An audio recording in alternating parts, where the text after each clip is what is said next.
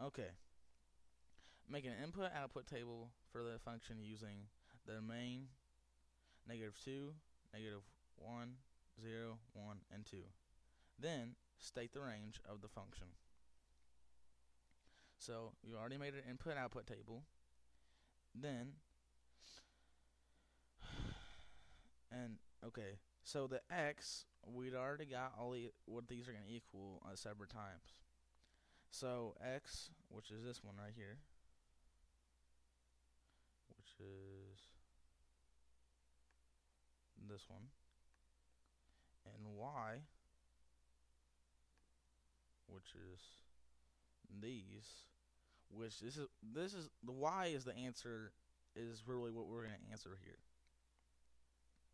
So on this one, x 11 plus -2, or x, which x equals -2, and then it would be plus -2 equals 13. So we put our 13 here. 11 plus x, or 11 plus -1, would and then equals y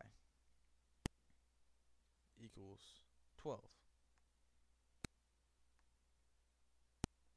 Then 11 plus 0, or 11 plus x, equals y, or 11.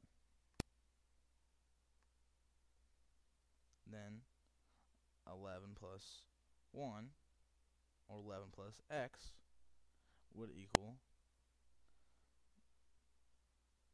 13, or sorry, 12.